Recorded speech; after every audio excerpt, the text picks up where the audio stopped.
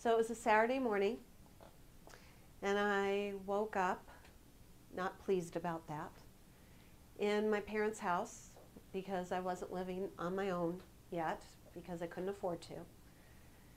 And I woke up because there was a knock on the door, and my parents were asking if I wanted to go for coffee and a bagel with them like we normally did on a Saturday morning.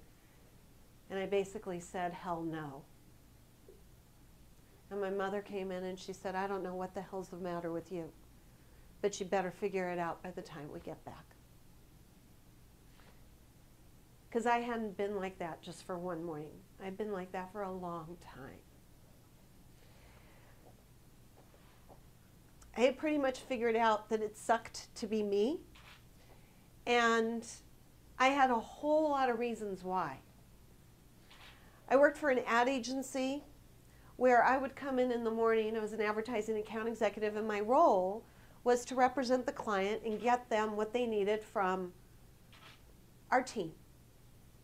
But I'd come in the morning, and before I ever could put my stuff down on my desk, there would be Aria, our creative director, throwing stuff down the hallway because she was pissed as hell at what the client wanted because it wasn't what she wanted. I had friends who didn't want to understand that. They'd say, let's go to lunch. And I'd call them and say, you have to understand, I need to be here to deal with what I need to deal with. And they'd say, you know what, Stacey, you got to learn how to stand up for yourself. And I'd say, I am standing up for myself right now. I'm doing what I need to be doing. And there'd just be things like that happening day by day. I wasn't really seeing eye to eye with my folks either for quite a while. Probably because I was resentful that I still had to be in their house because I wasn't making enough money doing what I loved to do. So there's a whole lot that had been built up within me. Not the least of which was that my birthday was coming up within a few days, and I knew darn well no one would do a damn thing about it. Not my friends, not anyone else, because I was always the one who did for everybody else. I was the one who had to remember the birthdays, and I'd be the one who would gather people together, and I just didn't feel like doing it that particular year. And that meant that I probably wasn't going to get much. And I was pissed as hell about it. So when I woke up that morning and I said, hell no, I'm not going for a bagel and coffee, they left. And I said, so what the hell am I going to do? And they said, well, I'm not getting out of bed. I'm done with this. I said, well, okay, Stace, well, if you're not getting out of bed, what you going to do? They said, well, I guess I'm going to kill myself. I'm like, okay, so how are you going to do that? And my father had a gun in the house. But honestly, I was scared of guns, and I didn't know where the ammunition was. I wouldn't even know how to put the bullets in anyway. And I thought to myself, well, you could go figure it out. And I'd say, yeah, but knowing me, I'd wind up wounding myself. Then I'd have to explain to people why I was wounded. And just imagine if I didn't kill myself and I was really wounded, and then I have to deal with that for the rest of my life. Like, no, not shooting myself. All right. Well, there's always razor blades. And I think I remembered watching a movie once where you're supposed to go in the bathtub and do it. I didn't know why. But then I thought, but you don't like the sight of blood. You'd probably faint before you killed yourself. And then you'd have to go to work with a bandage on your wrist, trying to explain to people what you did, because everybody would know that you stood your wrist, but you were just a failure at it. So no, you're not going to do that either. And then I said, well, there's pills. I didn't know what kind of pills. Figured, okay, you could probably take a bunch of aspirin, maybe Tylenol. But I don't like to swallow pills. And so I definitely wouldn't take them all at once. And then, so I'd have to go one at a time. And I'd probably get bored by the time, or get sick to my stomach, and that wasn't going to kill me either. I'm like, well, this is just, you know what, friggin' great. And I had run out of excuses or ways to kill myself. So I was like, okay, so you're not going to do that, but you're still not getting out of bed. So what are you going to do? Are you just going to lay here forever? And I had a great idea. I thought, well, you must be sick in your head, which means you could check yourself into an institution, and you could just stay there. And it would be really good, because then you have a really good excuse for not doing anything, right? And then people have to take care of you, Stace. And yeah, get meals, sit around, watch TV, Probably have to do a little therapy. It doesn't sound so bad. I could just check out of life and not have to kill myself. So as I'm going through the scenario, I'm almost ready to get up and start going through, the directory to find an institution near me or figure out what I have to do to get into one. But then the thought comes into my head, that therapy thing, they'd probably cure you. And then you'd have to figure out what to tell people as to why you checked out and why you were in an institution for all that time. So that's going to carry me around. Now that really sucks too. And I just laid there for a while longer and I said, so what are you going to do? This is nonsense now. And a little voice came into my head and said, well, that therapy thing, if it would work, why don't you just go do that? And I didn't have any other options. So I got up, and I will tell you this is before the age of the internet. So I went to the Yellow Pages, and I started calling therapists on a Saturday morning, expecting to just leave a voicemail message. Now remember, didn't have enough money to go and live on my own, so I really didn't have money for a therapist. But I figured if somebody answered the phone, I would just tell them the truth, and maybe they'd let me come see them for one session, and maybe they would determine that I needed an institution and lock me up, and that would be that. So enough, first call, Dr. Para. I don't know where he is, but I know where his son is, and I intend to call him and say thank you to him for his father. Because Dr. Para answered the phone that morning, and through my tears, I explained how I was feeling. And he said, I normally don't see people on Saturdays, but I want you to come in. And I said, and I can't afford to pay you. And he said, that's okay. He said, we'll work something out. And by the time my parents came back, I was dressed and ready to go, and I was feeling better. And I said, I'm going to go see a therapist. And my mother said, good on you. She said, do you want us to drive you? And I said, no, I can drive myself. And I went and I sat in his office in his home. And I could hear the birds chirping outside, and it was a sunny Saturday. And it was a behavior therapist. I didn't call a psychiatrist or psychologist because I didn't want to be there for years.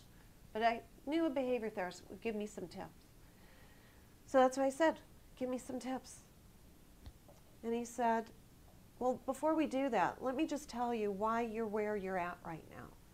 I said, okay, that would be good. He said, it's because your mind can't conceive that your life can be any way other than the way it's been.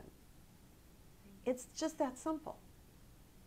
Your mind is convinced that this is how your life has to be. And I said, okay, like, duh. And he said, but that's the good news, because you can do something about that. He said, you can start to believe that it could be different. But it's a little bit like the door is stuck because it's been in that spot for so long. So we have to kind of jar it a little bit. We have to put something in that once we loosen it, doesn't come back and shut all the way back again. So he said, let's start thinking about some aspects of life that you can consider to be possible. I said, okay. He said, do you believe the sun will come up tomorrow? I said, yes. He said, why? And I said, because it does. He said, right, you don't need to have a reason. You've just proven that it comes up every morning, right? And I said, yes. And he said, so that's what we're going to get to. We're going to get you to the place where you believe that your life can be good every day. And this is how we're going to do it.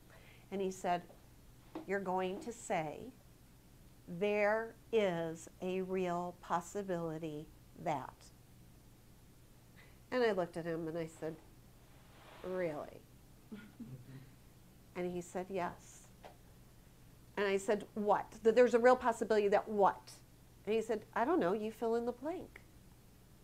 I said, so that there's going to be a real possibility that somebody will actually throw me a birthday party? He said, yeah.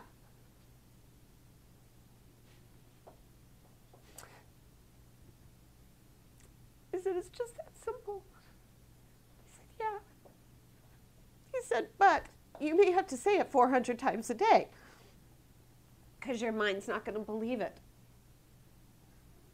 I said, and there's a real possibility that I could walk into the office on Monday morning and Aria won't be throwing books down the hallway at me. He said, yeah, there's a real possibility of that. Just tell your mind that. So I left his office and I said, well, what's the next? And he said, I'll continue to see you for free.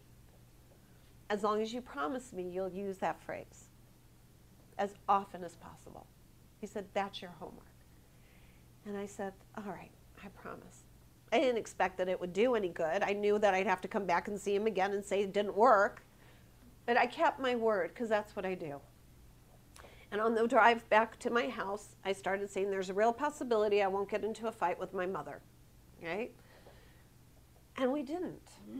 I didn't just say it once. I said it over and over again the whole time I was in the house that night and the whole next Sunday. But we didn't. We wound up having a good weekend.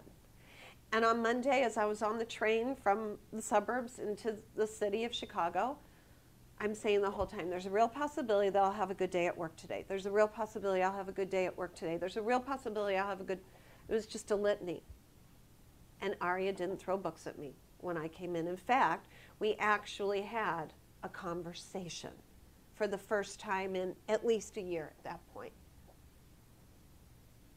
And I think you can already figure out that there was a birthday party for me at work. I don't know who planned, I don't remember it, but I came in and they threw a surprise party for me.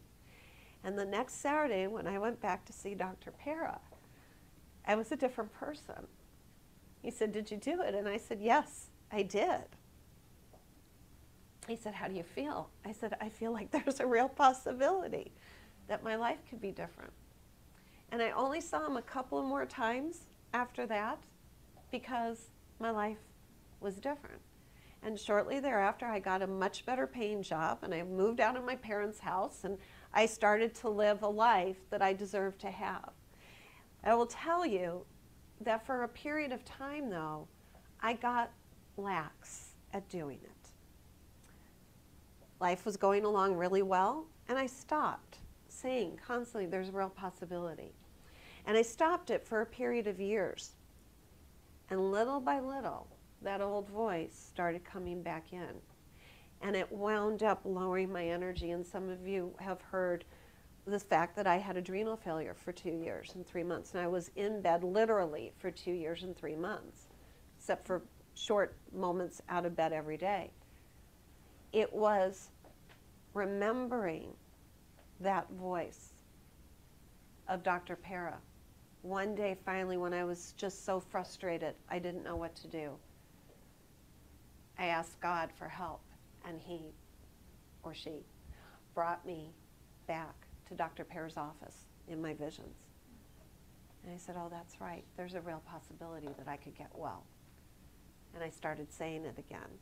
And the rest really is history.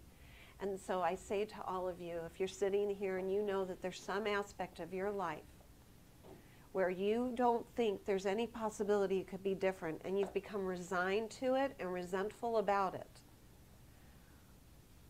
I invite you to join me in saying there's a real possibility that.